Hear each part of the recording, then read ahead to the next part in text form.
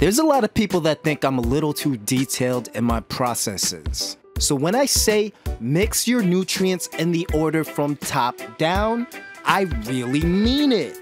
Here's 2 nutrients, CalMag and silica.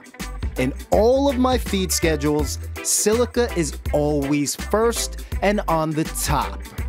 Here's silica mixed into water, followed by CalMag. Nice and clear, right? Now here's CalMag mixed into water first, followed by silica.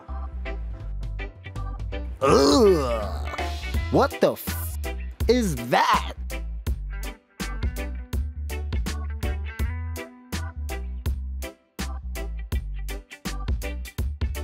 You also don't want to mix pH up and down directly together because that'll create a highly reactive solution that's like acid.